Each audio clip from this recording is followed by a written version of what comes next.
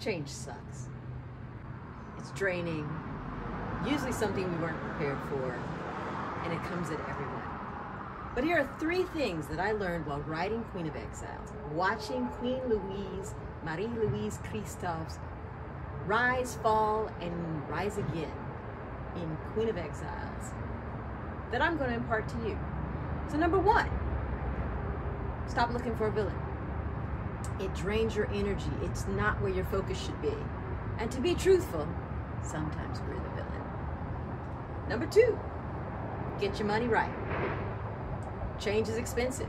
You may have to move, go across the world, take your family, and when you get there, you still got to pay bills, still got to feed people, still have to go on. Get your money right. And number 3, never forget who you are.